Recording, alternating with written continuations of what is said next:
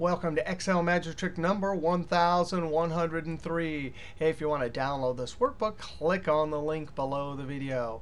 Hey, in this video, we want to talk about how to go from serial number dates to quarters. And then we want to talk about what happens when fiscal quarters and fiscal years don't match up perfectly. For example, January is not in quarter one, it's in quarter four.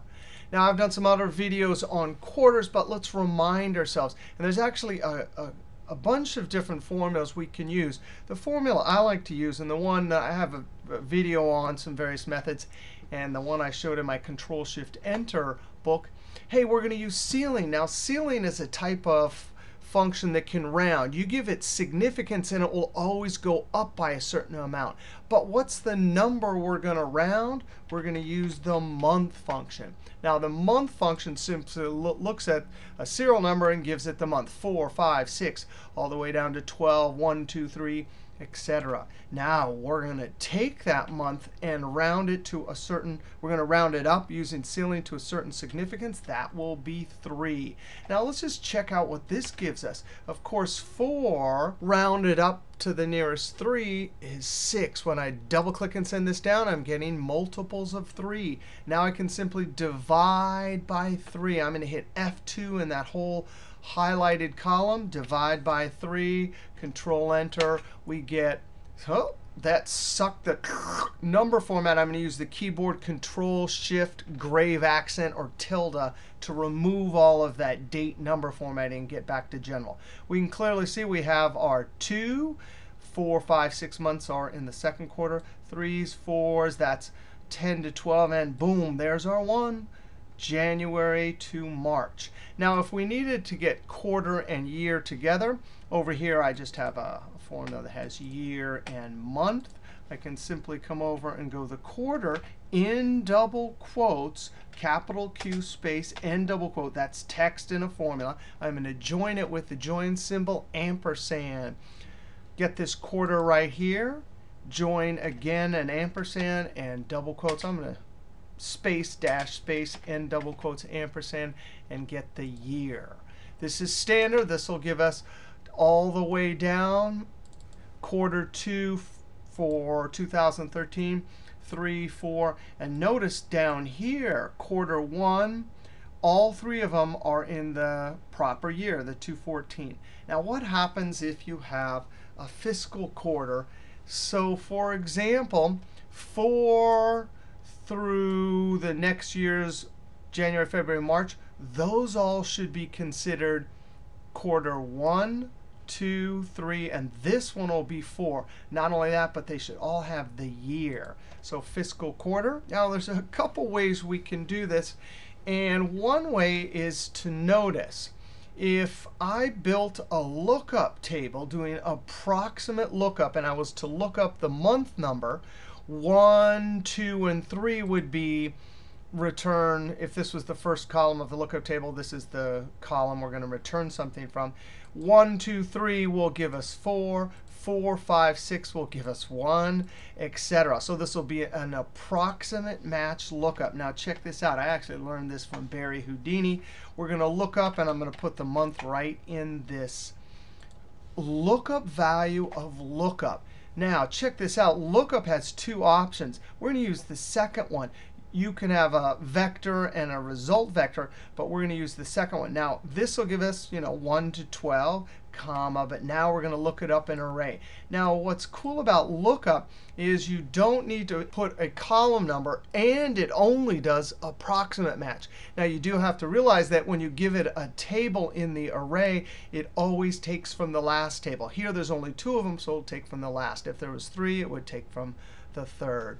That is it. I'm going to F4, close parentheses, Control-Enter, double-click, and send it down. So there we have our 1s for April, May, and June. And down here we get our 4s for the first, second, and third month. Now, if this really was something that your business had hard-coded in and it's not going to change, check this out. I don't want to have this over here, so I'm going to highlight the array and hit the F9 key to evaluate that. Notice it puts array syntax. Curly brackets house the array. Commas mean columns. Semicolon means rows. So notice 1, 4, 1, 4 are separated by columns. Semicolon means go down to the next row. So I can enter this. That is an array constant right there. Control Enter, double click and send it down.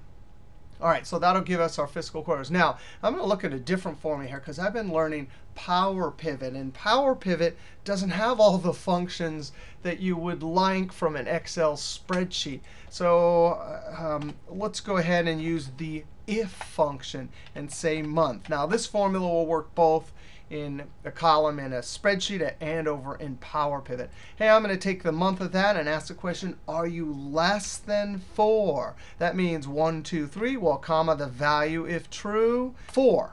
Otherwise, and we're going to do that same ceiling again, ceiling of the month. Notice the screen tip says serial number. It goes from a serial number. Comma 3, close parenthesis, divided by 3. Now, that's not quite what we want. I'm in a backspace because the value is false. Notice that will give us right here 1, 1, 1. That'll be taken up by the 4. But the 2, 2, 2 I really want as 1. So I'm going to subtract 1. Close parentheses, Control Enter, double click and send it down. So that works down here. I love that. That's totally cool in an Excel spreadsheet, but maybe you have to think of something different over in Power Pivot, and that one will work. Now, the fiscal year.